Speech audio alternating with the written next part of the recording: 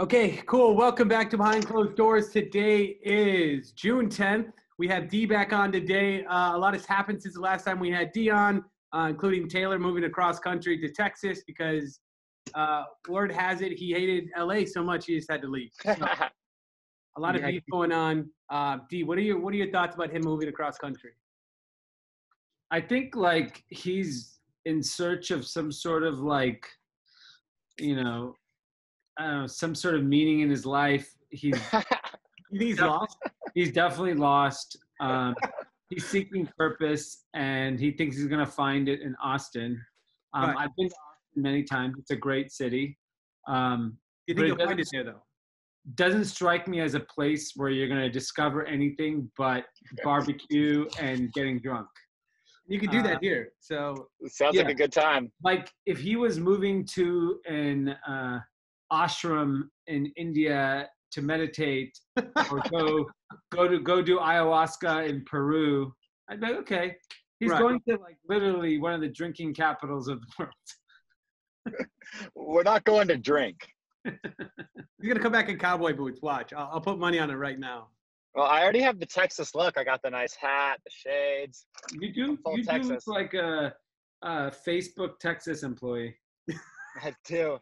We're driving the Jeep. Yeah. The 4x4. Oh, what are you doing at the Tesla? It's just sitting there. All right, cool. You mind if I drive it around a little bit? Sure. Take the slingshot too. I'll have 3 cars now. Take Dee's Aston. Yeah. Take it all. Dee, I saw you driving the Aston recently. Yeah. I drove in it the other day with him. I finally had to, I have to get enough miles so I can get a smog check. You should have let me take it to Austin. I could have got all your miles in. I needed 600 miles, so it's been a struggle to get there. I'm going a few thousand, so I could have done that for you.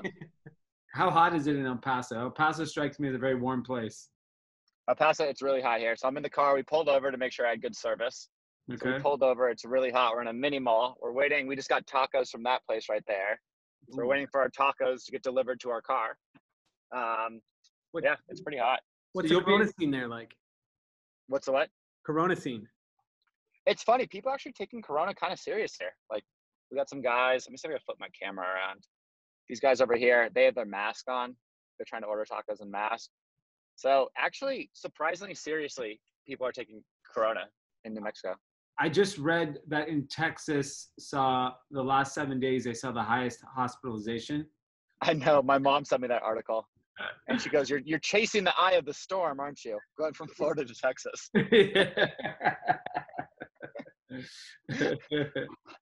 I'm going after it.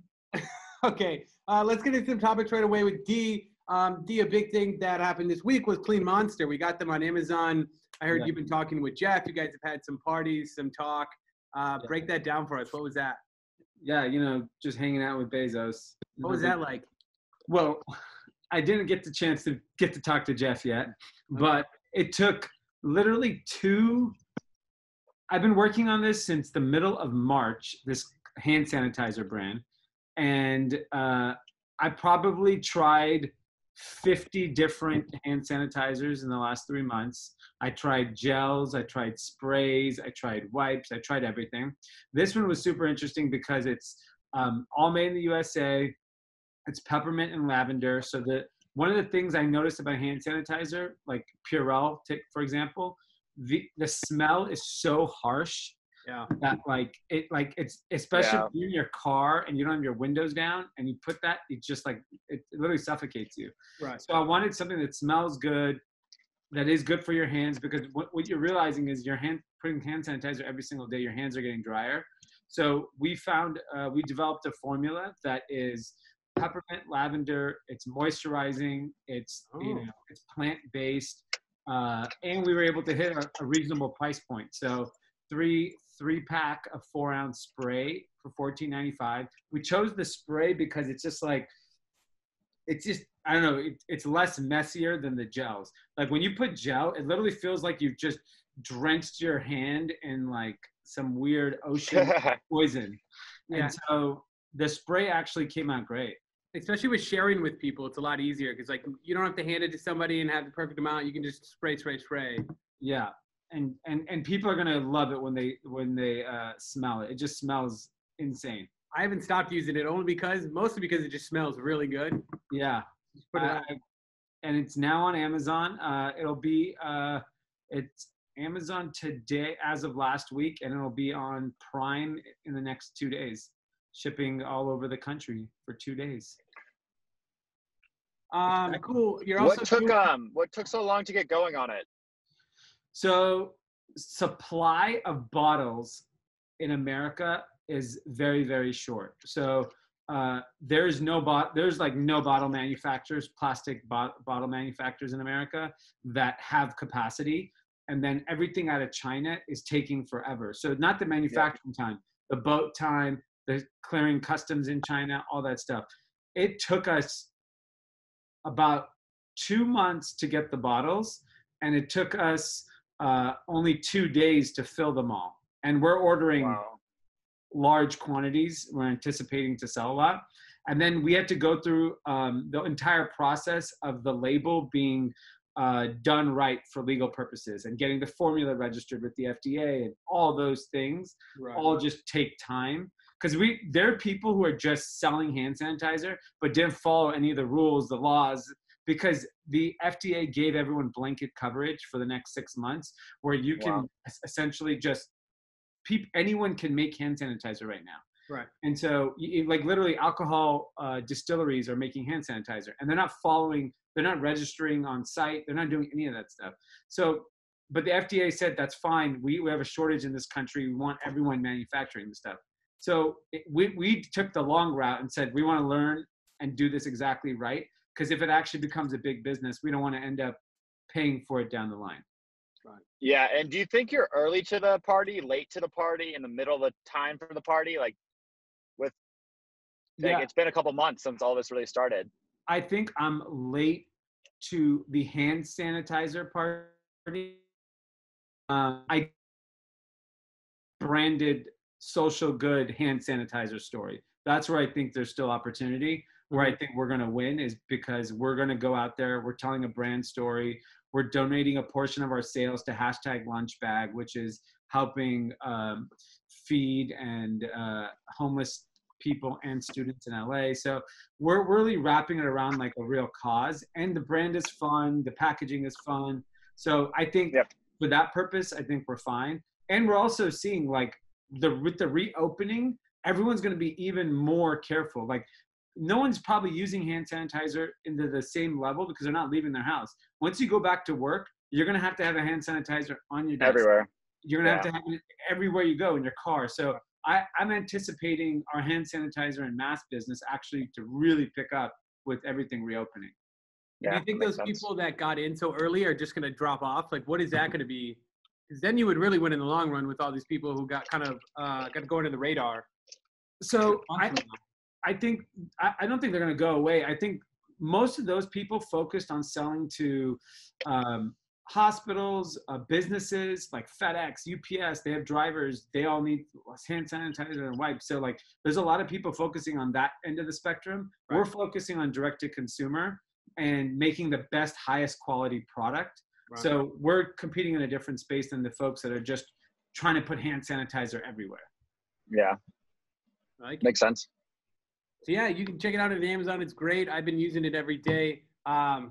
Like you said, it's great. It smells amazing. The next thing is the marathon. So July 4th is the marathon.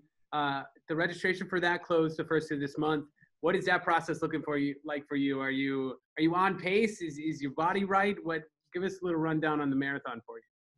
I feel pretty good. I've been running. I pretty much run every other day instead of every day to get some rest. It's getting really hot. Like I ran this morning. It was like 98 degrees or whatever it was. How many miles are you doing? I do a Monday I'll do like a 5 miler, and then Wednesday I'll do like 3, and then I'll do my long run on Friday, and then just a relaxed run on the weekends, like 2 miles or whatever. So this Friday I'll run 10 miles. And so once I do 10, I feel good, and we'll go from there. Will you actually hit 13, or do you just stay under? No, I'll do 13. Okay. Yeah, I mean, that's more like if you're running a full marathon, but Right. it's just hot. I actually ran with our friends Ryan Tierney and Riley on Friday, which was really nice, just to even be able to hang out with people and run. And Yeah. people do look at you weird, though. 3 people. And you're in group. Yeah, that is pretty weird. Did any of you I've been talking to No. what'd you say, Pete? Oh. I was talking to Tierney about because he's kind of doing some stuff in the sanitization game as well. Yeah. And I was helping him with making a Shopify site and these other things. I'm like, what's up with all your stuff? He's like, dude, like all the riots really messed him up in his warehousing because like they had to shut down, which is pretty crazy. We heard that too from like UPS. Like we were shipping a lot of packages and they had to move it from their location in LA because they were scared of getting looted. That's crazy. I don't think any warehouses got touched. You never know if they could, but yeah, I don't think they got hit. But could you imagine all your inventory in a warehouse getting looted? That'd be the best spot to loot. Yeah. Well, yeah, I mean, it would be the best, but those things are heavily guarded. They have security. It's not like a UPS warehouse is just, hey, come on in. That's true. Also, we have so the new Running Sucks merch too. I have it on now. It's great. What are you guys doing? So you guys are doing a T-shirt as well for the half marathon people, right? Yeah, everyone gets a free T-shirt. So we're designing that right now. Ship it out. We got all these brands to give us really cool stuff. Hey, why doesn't Feet give us some socks? Do you want socks? Yeah. I'll give you some socks. Yeah. How Let's many? give everyone some athletic running socks. Beautiful. We got about 40,000 pairs just sitting in a warehouse. So how many do you want? Probably like, I think 400 people signed up. So just give us 400 pairs. Okay. Well, you better start marketing us. Yeah. Telling everyone we're giving out socks. You put a coupon code for your hoodies in there. Cool. Yeah, let's do that. I got to approve it with my boss, Parker, but I'm sure he's down with it. Fingers crossed to get that one through. Yeah. Yeah, but the Running Sucks merch is pretty sick. You dropped one. Are we dropping another? Yeah, we're dropping this hat this week and 4 other T-shirts coming by. You know, this kid came by yesterday, Patrick, who actually has a really cool like product where they actually put it in the inside of your hat. Yeah, where it helps you from sweating, so your hat doesn't get ruined. Oh, that's actually genius. Yeah, I think it's called No Sweat. It makes sense. Yeah. Intuitive name. Yeah. What's it called, Pete? No Sweat? No Sweat, yeah. I wonder how he came up with that one. What are you eating? Keep it simple. No, we're like 5 minutes from Mexico. So we got some rice and we got some tacos. Let's see right here. How's that wall looking over there? You know, literally in bigger? Mexico, El Paso, I don't know if anyone's been to El Paso, but like El Paso, you stand there and like you see Mexico. It's like across the street is Mexico. That's amazing. So we were just talking about it. We're like, it's really easy to get past this. Like there's no security or anything. So now I understand why they want to build this wall because like you're really exposed. Like Mexico's literally this right guy, here across the street. So you're supporting Build the Wall? Yeah. No, I'm not. I'm understanding why some people would want to build a wall. This guy is an all lives matter, build the wall guy. That's a bad look for No. Pete. I'm all about humans. Spread love. Poor guy. Okay, let's move on. Why you gotta call me a poor guy right in front of me? I know that's bad when Pete's like pitting me, being like, poor guy. Damn. It's okay. Well, let's just move on. Yeah. To greener grass. We had a guest writer today. What happened? Are you just checking out? We're just getting guest people to write now. What's up with the newsletter? So he DM'd me. He's like, yo, I got this really interesting story. And I was like, shit, that's a really interesting story about Robinhood traders kind of like manipulating the price of Hertz and how Carl Icahn sold 40% of his Hertz stock. Or he owned 40% of the company that he sold at 60 cents. Now it's like a couple dollars. It went up like insane. How pissed he must be. And I'm like, damn, this is a really good story. And he wrote it pretty well. And for my first thought was like, okay, I'm going to rewrite this in my own words and just rip up his story. And then, because it's such a good story. And then I was like, that's kind of a dick move. I should just let him get the credit and write it. Right. So we put it up there and everyone loved it. We got really good feedback. He, in his email to me, he said, I want to be the big cat to your partner or whatever. He wants to write once a week. And I was like, let's start with one. And it was good. People liked it. It was a really good one. Weird use of the word simp. I didn't really understand when he kept saying simp. Yeah. I guess that's millennial terms. Yeah. But he's a good writer. And where does he live? we're always looking for writers. I don't know, honestly. I looked him up on LinkedIn. He's like, I have no idea. Okay. But he wants to write once a week, and we're looking for more writers on Melrose Street Journal. So if anyone's reading this wants to write, we're trying to expand. And I think more voices are fun. We had some good feedback. People are already shitting on me. I thought like people would be taking shots at him, but they're like, he's so much better than you, and he has no typos, and he knows how to use sentence structure. I'm just like, damn, that's how you guys feel? You got to stick to close, Taylor. Apparently, writing is not your. Not your go-to. Well, I didn't know that. Like, I lacked good sentence structure and all these things, and all the shades started coming out. So he's good. And he seems pretty cool.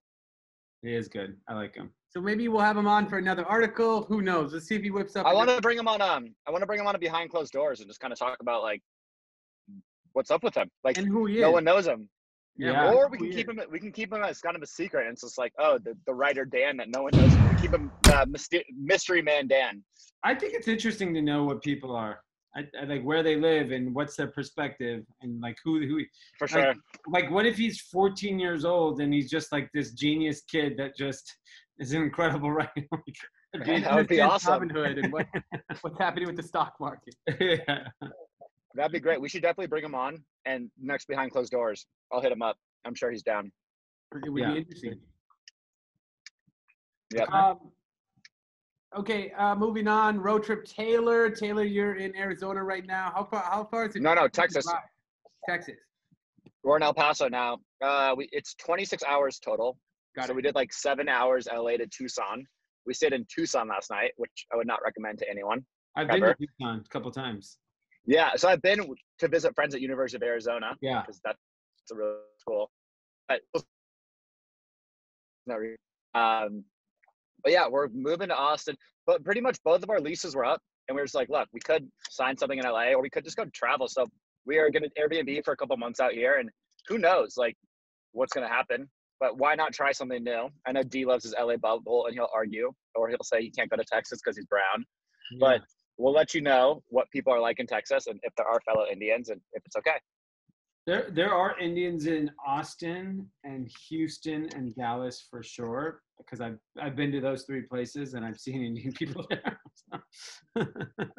If you mention that you know Dee, they'll know. They'll have heard. I'll have to refer to him by Guru Deep, his real name. Oh yeah, Guru Deep. The other thing is I have a lot of good friends in Austin. I'll introduce you to some rich people. Perfect. That's my type. I really want to meet Tim Ferriss is in Austin. I'm gonna try to hit him up. That's one of my goals. Just to go hang out with him. That's pretty easy. Yeah, I know. We've been listening to 4 Hour Workweek on the way here, and it pretty much resonates with my life. Yeah, I mean, there's no way you're even doing 4 hours. I was gonna say, Taylor's on the 1 hour work week. I work hard. I get a bad rep. Why is that? Why do you think that is? Because I'm so chill in it. I like to pretend like I don't work hard, just to piss off everyone. Yeah. And make them think I'm not working hard. Yeah, I like that. I'm okay with that. Yeah. Pissed me off for a while until he started working here, and then I realized he actually does work, and then I understood. Before that, I was like, "Fuck this guy! This guy doesn't work." I love people thinking just like you don't do shit. Like it's fuck you. You got so lucky. You're so lucky guy. And I'm just like, yeah, I just got really lucky. I don't really work, and it's just all luck. 4 hour work week. 4 hours. Exactly. In other big news, Coachella officially canceled. Yeah. Are we upset? Is that official?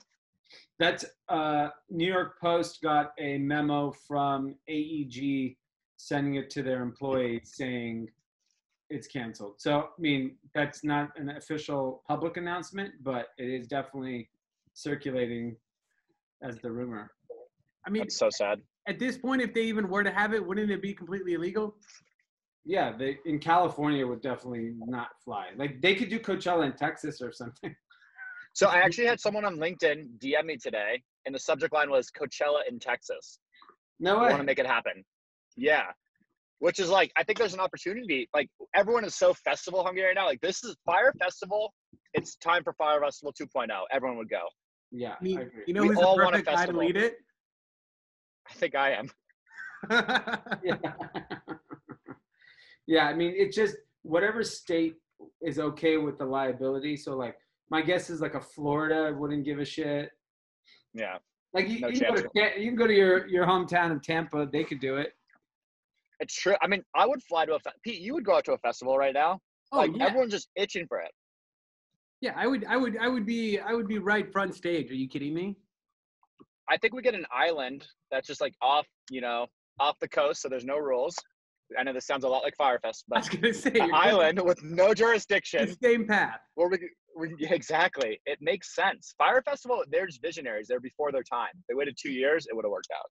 Yeah, I agree. It was a lack of infrastructure too. If you figure out the infrastructure, you can win. It's true. That's the hard part. It's difficult. All right. Any other big plans for the weekend besides Taylor continue his drive? Dee, we doing anything this weekend besides running? No, not a damn thing. I have a drive-by baby shower. Sounds so much fun. How does that work? Give me the You breakdown. just drive and honk. Yeah, exactly. Like you if you feel comfortable, you walk into their backyard and hang out. If you don't, you distance. If not, you just hi, drop off a gift, keep it moving. What'd you get them? I don't know. I didn't do any of that stuff. It's all your wife. Yeah. All right, Hey, what are cool. you doing this weekend? You going to party? There's chances of it. I was told there's to be this party being thrown. We'll see. We don't know. There's been no confirmation. There's always chances. The bars are open. So I'm back out to bars this weekend. You know, Nobu Malibu has been popping. I've heard. Really? I've had friends go the last 2 nights, and they said it was slammed. Well, I'm seeing Wow. Daily Mail. Daily Mail is just covering everybody who's leaving there. Yeah, it's definitely Nobu Malibu is kicking off. Plus, because it has that outdoor area, so everyone feels probably careful and like feels like that's a safer place to go than a closed restaurant. True. When's your first night going to be back at the Natewood property? Nice Guy opens June 15th. I don't know. I want to see next week. I'm going to watch, and the following week I'll go out to eat. I want to hear what happens in society. I don't need to be the first. Well, we've been going out for like probably 2 months, Pete and I, so we could tell you it's all good. It's all good. You're fine. You're fine. I want to see how everyone's health is, and then make my judgment. Yeah, but you there. can't do it in a week. It's a 2-week incubation period. I know, but I know there was a lot of people walking around the last couple of weeks. Yeah, really close together. Yes. Almost on top of each other. Yes. So I'm curious to see. I want a full breakdown on what's going on in Texas. Yeah. We'll let you know. We get there. We're about 10 hours out. We get there. We still don't have a place booked at all. So we're going to get there probably tomorrow. We have to find a place to live in for a couple months. And we'll just pull the trigger on Airbnb. Once we get settled, we'll just go around. I heard Austin's pretty open. But Austin's a lot of outdoorsy stuff anyway. It's like hiking and like swimming. So we'll see what it's like. You know what Austin has that's great? Queso. Great queso. Great Dee just said there's great queso in Austin. She loves queso, so we'll be getting some queso. The queso queen. All right, cool. I guess that wraps it up for us. The other day, we released some documentaries that are actually out right now about racism and Black oppression that you can go watch this weekend if you're bored and really want to take more of that on that education route that we've been talking about with the Black Lives Matter movement. I actually watched Just Mercy last night. Really, really great film on Amazon. It's free to rent right now. And I don't know for how long they're having it. I'm going to assume for the foreseeable future. they'll keep that free for rent. The 13th, like we talked about before, on Netflix, The Death and Life of Marsha P. Johnson, also on Netflix. And Selma is also on Amazon Prime Video, free to rent as well. Okay, great. And you're stupid if you don't watch those. I'm serious. Like, I think the only people that don't fully support the Black Lives Matter movement aren't educated enough. And Right. it's just like, you look like an idiot if you're not educated and you're making opinions when you don't know what you're talking about. So if you want to sound like an idiot, don't watch them and still have your opinions. Right. But if you don't fully support the movement, go watch any of these movies and you'll just be like, wow, I was an idiot for not, because I was making a judgment on something that I didn't fully understand. So make sure you understand the issue before you don't support it. Yeah, and it was crazy watching that movie and seeing how much of that still happens today, or how much of that I could still see in today's society. I'm like, this is so fucked that something that they're showing happened back in the, you know, the 50s and the 60s. I can see that happening still in 2020, which is absurd. Yeah. But yeah, it's a great education piece. Great. Thank you. So get out there, learn something this weekend. We'll be back on Monday.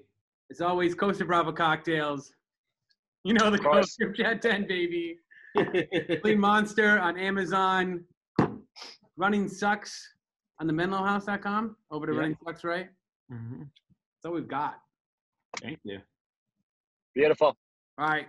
See you guys. Drive safe, guys. Peace. Thank you. Bye-bye.